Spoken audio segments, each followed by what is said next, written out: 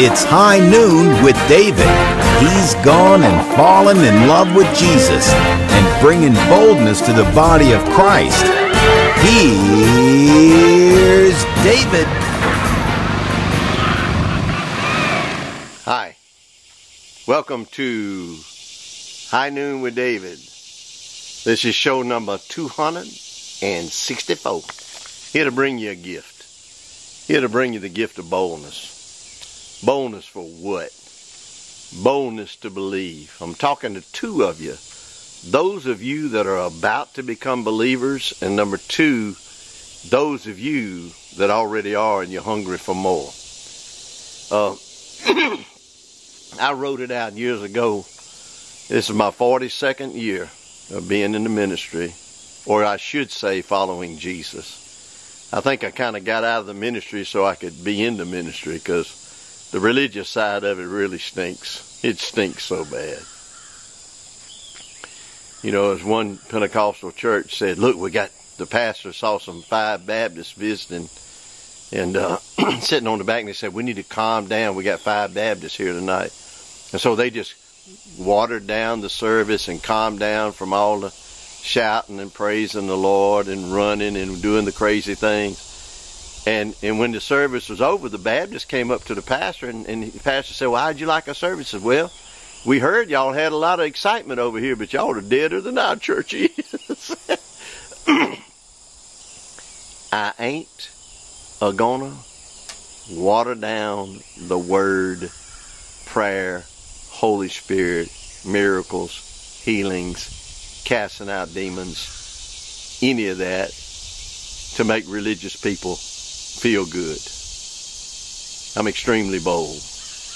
I'm out here with Deep Woods off, mosquito spray on my legs. I got flip-flops on, got my swimsuit on, because I'm headed to the gym as soon as I film this one and get in the hot and cold tub. Then I'm going to do yoga, and then I'm come back and work for an hour, and I'm going to go take my little mini vacation, go see a movie. Good movie. But anyway, listen to me real strong. I'm invading your home, your car, your deer stand, wherever you watching this, because we on the internet, and you can sit in your deer stand, your box stand, and look at me on your smartphone. But wherever you are listening, number one, Jesus loves you just like you are. Oh, I can't believe that. Well, you need to start believing it. I don't care if you murdered people. I mean, I care, but what I mean is that He loves you anyway. I love what Petra, their believer rock group. In fact, I got to lay hands on most of them and minister to them one time in a home. He said, you may have gone 10,000 steps away, but it's only one step back. And I'm here to talk to you about that. You know, I know a lot of people that, you know, when you have a service and it's time for the altar call and people are getting saved, most people go, can't wait because we got to go eat away. And they ain't interceding, they ain't believing for them, but people getting saved anyway. And I know I've had people say I've run into them and they're all under pressure because they think I'm going to try to witness to them.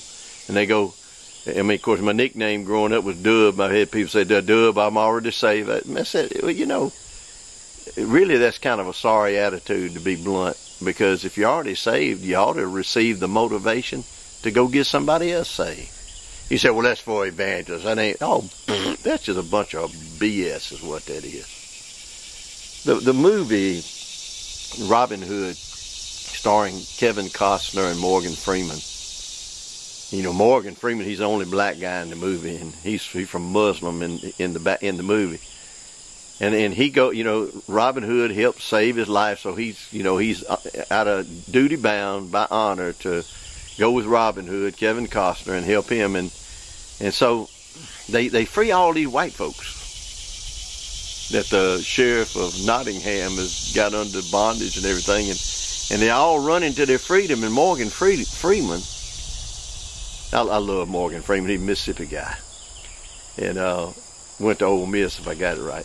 And Morgan is standing on the wall of the fortress or garrison or whatever you call it.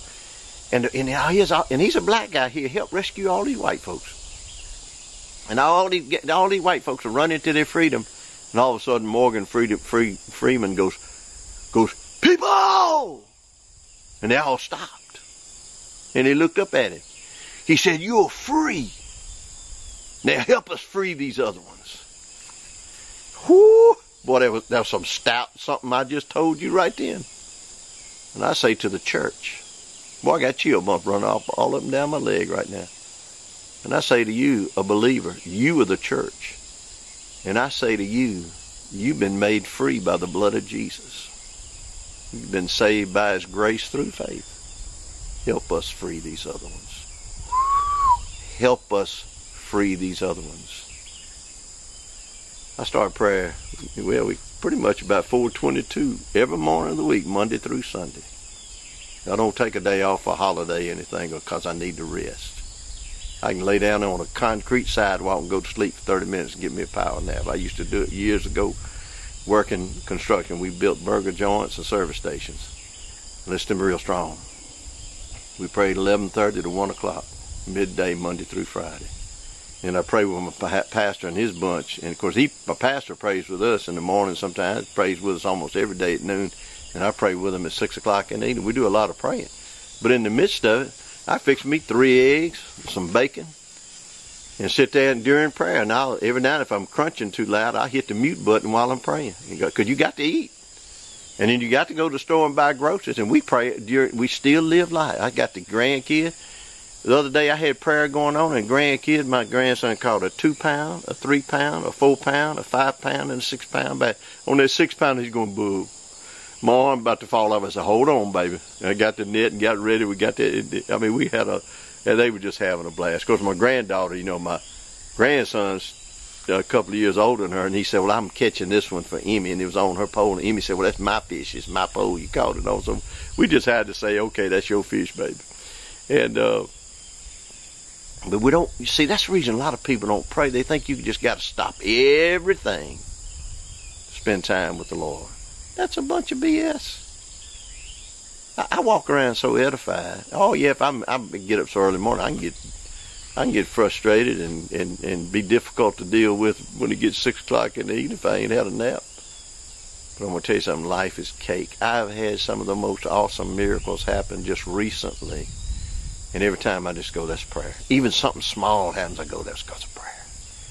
And I'm giving glory to God when I say that. I just shared it last show. I'm going to get me a horse again. Well, probably 2 or 3 of them. Get me a horse trailer. I'm going to go to towns, ride a horse all day, and hand out flyers. I'm going to get permission from somebody to preach in their pasture or in their barn. I'm going to camp out.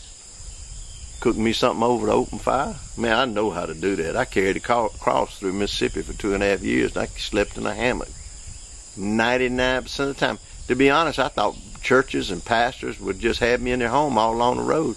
It happened twice in 2.5 years. I don't know why. I still don't understand that. Because I was preached at from the time I was a little baby, go win the lost, go win the lost. And I started doing it like, woo-hoo, this crazy fella.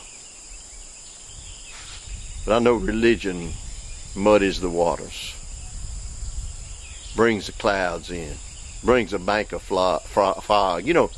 You can be riding in the nicest Rolls Royce, brand new, just off the dealership floor. And the other guy can be riding in a Yugo or a beat-up old Rambler or something that's 45, 50, 60 years old. But you get in the fog, you're both having to go real slow. Fog slows things down. Hope you're listening to me. But hanging around Jesus brings light into the situation. People say, well, God's mysterious. That's so pulled out of context. Jesus told stories and parables to the crowds, and then the disciples behind in the scenes asked him questions, and Jesus said, well, it's been granted, the privilege has been granted unto you to understand these things. And if you hang around Jesus and hunger and thirst and diligently seek his face, he'll tell you some things. He's not holding anything back from you. Well, the Lord knows my heart. No, that's just some old junk you heard somebody else say. I believe every believer ought to have a daily, disciplined prayer life. People say, well, I pray all during the day. Liar, liar, pants on fire. I've known maybe one or two or three that can do that in my lifetime, people that I've met that have that kind of prayer life. And I'm telling you, isn't it amazing?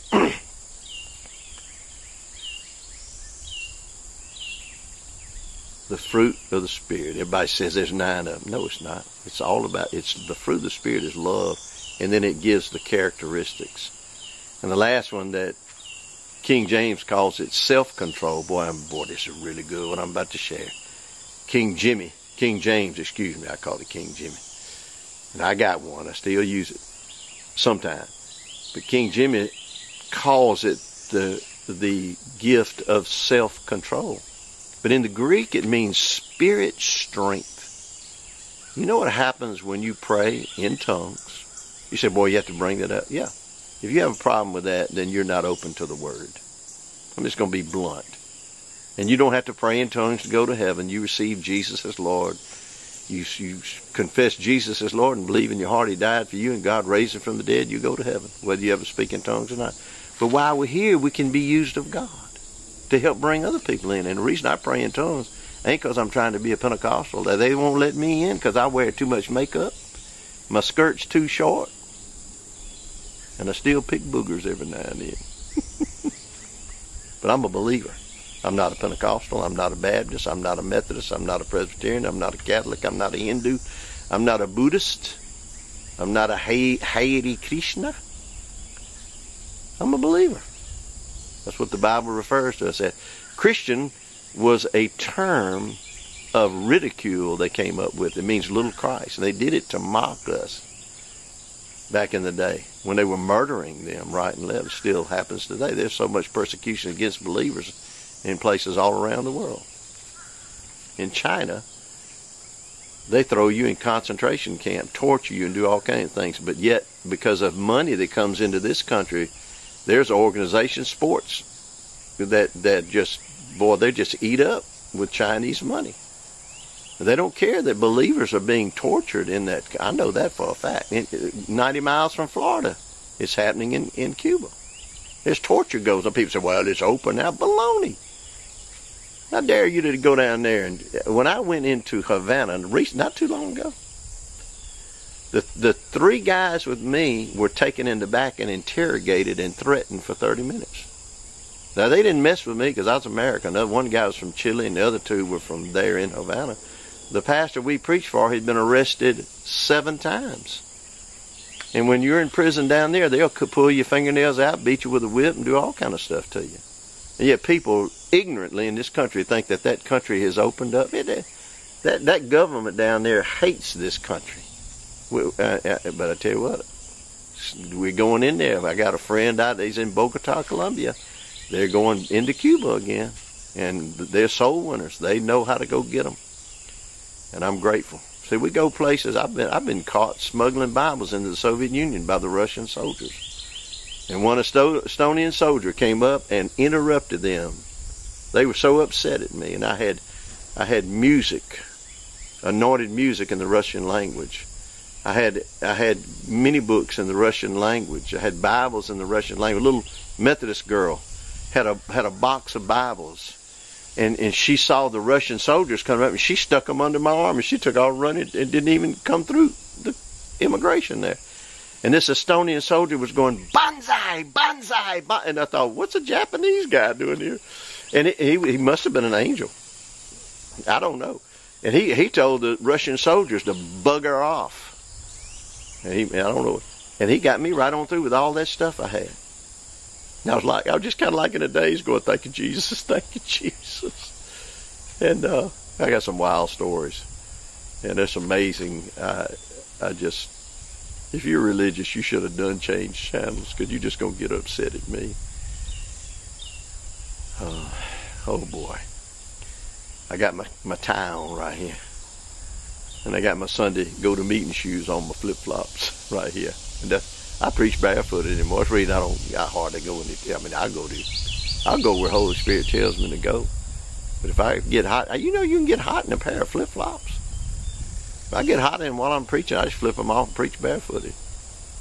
I mean, Jesus wore flip-flops. His hair, I used to get in more trouble. My hair would be down to here. You know, Jesus, if you all see all these pictures of Jesus, he looked like a hippie from Mississippi. And he wore flip-flops. And he didn't wear no stinking tie neither. I've had people say, well, if you don't have a coat and tie on, you can't be anointed. And I think, yeah, last time I was around you, you had on one. I didn't sense any anointing. You was being a religious turd. It's a T-U-R-D. You can Google it, and it'll tell you the definition of what a turd is. It don't smell real good. Well, you say, wait, David, you running off a lot of people that would normally listen to. I don't want, if you're a religious turd, I'm glad you're gone, because you'll just bring doubt and unbelief and water the thing down. We don't need you. We're getting results. I wouldn't do this. I'm out here so early. I wouldn't do this. And lived on a shoestring budget for all these years. But I'm blessed. That stuff happened to me. I've been so blessed. And I live in a camper that's 30, I guess it's about 30 years old. And I'm going to build another house one day, but I'm probably going to build my little barn first and get my horse trailer and get one, not too big where I can pull it behind my SUV. It's only got 247,000 miles on it. But boy, it's a great vehicle. I got it in tip-top condition, just like my body. Ooh boy, oh boy. I've been eating the special cereal, It's almost magical. Oh, thank you, Jesus. The ringtone on my phone when somebody called, and my grandkids, when we're together, somebody calls, it's the bar scene from Star Wars, the first movie. And it's and we can be walking up in front of the store and somebody will ring, call me, my grandkids and we just start dancing right in front of that store. It don't matter where we are, we just go to dance and don't care. My grandkids will sing and dance in front of anybody, anywhere, because we just free. I mean, why not? There's a song that says, I hope you dance. We dancing. In other words, give faith a chance. Don't follow the herd. I know it scared the hell out of me to start on this journey to going after people. I thought if I could lead one person to Jesus, I could die and go to heaven. Well, it's been a bunch of them in all these years, all over the earth. And when I got in the Soviet Union that time, we went all the way from Latvia, Lithuania, and Estonia all the way, and we got into Moscow, and then we flew all the way into Siberia, and we're in Siberia, and it's what they told me. Now, I'm just going by what they told me. The #1 rock singing group, like the Rolling Stones are so popular all over the world. Well, the #1 singing rock group in the Soviet Union was in the same hotel with us. And I didn't even ask the team what you think about it. I was with 11 other guys. And one of them was an instructor at school I went to, Kenneth Hagin School. Great guy. I'll call his name in a minute. I'll think about it. But I got this girl that could speak English and Russian, and I found out what room they're in. Back then you could do that. I knocked on the door, and they let me in, and here's this rock group. And they're tighty-whities and smoking that marijuana. You say, well, a minister of the Lord should not go in a room where they're smoking marijuana. Well, I walked right up in the midst of them. They all just a drinking and, all kind of party spirit and everything. And I walked in there and I gave them Hosanna Integrity Worship music in the Russian languages, cassette tapes. Gave them information and Bibles in the Russian language, and I broke the bread of life to them. I didn't even have to think about it. I found me an interpreter. I just asked around, and I found somebody that could speak English and Russision, and asked, would you please go with me? And we went and knocked on the door and went in their hotel room. And there's marijuana smoke in there. Them, I call them those left-handed cigarettes. You say, well, I would never do that. I would never do that. Well, and I've had pastors say, I could never do that. Well, I said, well, quit telling your people to be like Jesus. Because you're scared to be like Jesus. Because that's what Jesus would do. You say, David. Now, see, I know if you ask us, David, was you sniffing some of that, breathing some of that marijuana smoke? Well, I was breathing one. I mean, good Lord, don't be religious. What do you think? I couldn't help but. But I'm going to tell you something. The anointing was on me. Oh boy, I get to telling my story. It's probably the most anointed thing I do. I was on the bus coming into Moscow. I was going from the airport. There's so much stuff. And we're coming over the hill. And the Lord said, Holy Spirit said, go give the bus driver one of these tapes in the Russian language. And it was the Hosanna Integrity music. And it was that song, Give Thanks with a Grateful Heart, Give Thanks. And it was in the Russian language. And I walked up there, and the Holy Spirit said, tell him this. And the guy could speak English. I said, I'll give you this cassette tape, this wonderful music, but if you'll promise me you'll wear it out playing on this city bus here in Moscow. And he said, I'll do it. And as I went back to my seat, he had plugged it in, and I could hear that song, Give Thanks with a Grateful Heart, in the Russian language. Whew, I'm about to cry. Just have to forget. I got chill bumps all over my body right now. And I looked. And there was, and everywhere you went, there was so much depression on the Russians' faces, and tears all over that bus. You could just see people; their eyes got watery, and some had tears listening to anointed music in the Russian language on a city bus. And we're going over a hill, and the sun's coming up. It's daylight, and the sun's coming up, and you could hear, "Give thanks with a grateful heart." Well, it's important that you're grateful for what Jesus did. And I know I've shared, if you watch every show, you've heard me repeat stuff and repeat stuff. I don't care. Faith cometh by hearing, not just having heard. It comes by hearing and hearing and hearing. I'm fine with the repetition. Whew. And I don't care about my reputation as long as I got some repetition. Glory. You know, I had to leave so I could come back, and I'm fixing to leave here in just a minute so I can come back and wrap up this show. You know, a lot of people criticize me and say, well, David, you could do this and you could do that. No, I ain't after you. You want to argue, and we want everything perfect. That ain't how I operate. I keep life simple, and I have fun. The joy of the Lord is my strength. Now say this after me. Say, Jesus is Lord. Say it out loud. And if you got to go outside, hey, y'all excuse me, I got to go, or you have to kind of go later on in the bathroom or somewhere and lock the door or whatever, go out in the yard, say, Jesus is Lord. Say, I choose to believe that Jesus, you died for me. And God, Father God, I believe you raised Jesus from the dead for me. I believe, I receive, and you're mine. You do that, you're born again. You say, well, I still have feelings. Yeah, me too. I have all kind of feelings. Say, Jesus loves me. This I know, for the Bible tells me so. All right. Love you. I'm going to leave so I can come back. Back again. Just to wrap this up,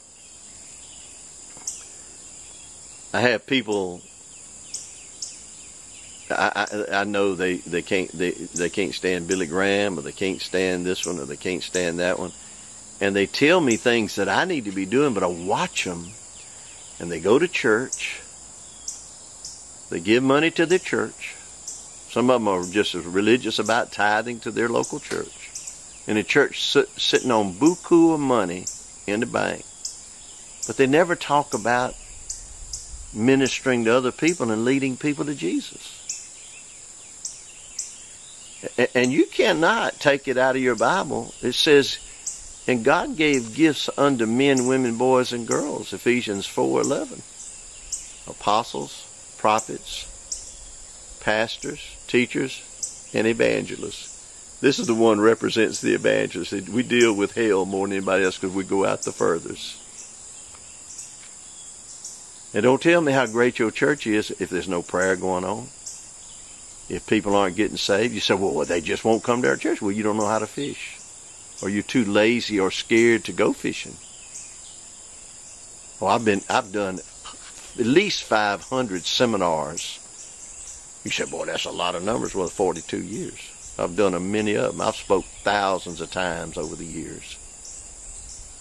And I've spoken to one many a time. I've spoken to 12. I've spoken to 2,500. I've spoken to 3,000. I've spoken to big crowds, and I've spoken to very small crowds. But I'm always speaking to one. Even if when I spoke in Brazil, and there was about 3,000 in there, so they said. I don't know. I didn't count them. And none of them, every one of them mentioned, receiving Jesus, and they couldn't get anybody to respond. And I took the interpreter and made her stand in a chair right beside me, and I went in the back of the crowd and had the altar call in the back. And we stood on chairs, and I shared Jesus, and 100 people got born again. You said, wow, we ain't into numbers. Oh, shut up. Holy Spirit, Acts chapter 1 and 2, Holy Spirit talked about the numbers. And I know you can be in a ditch with that. I know people that they mess with the numbers so they can have the most people. Hey, I want to throw this little episode in on how to partner and help this ministry out. The word partner is one who takes part with another to do something. And I know a bunch of you want to take part with me to help me do something. What are we doing? We're doing discipling and evangelism. We're doing discipling especially through prayer, 4:30 every morning of the week, for about an hour to an hour and a half. Monday through Friday, 11:30 to 1 p.m. We have a bunch of folks praying daily. And the best way to disciple somebody is through prayer and teaching of the Word and equipping. And another thing we're doing is evangelizing, just like through this show. And we're reaching people one-on-one and through meetings. And there's a lot of fruit. And we're having a whole lot of fun. I want to read you a scripture. Remember, a stingy planter gets a stingy crop. A lavish planter gets a lavish crop. I want each of you to take plenty of time to think it over and make up your own mind. This is a scripture. What you will give. That will protect you against sob stories. And I just don't know we're going to make it if you don't help us. I'm in my 42nd year. And I ain't had to beg and I ain't had to sob for your money. This will protect you against sob stories and arm twisting. God loves it when the giver delights in the giving. Tell you a real quick story about a young man that came to us, started praying with us.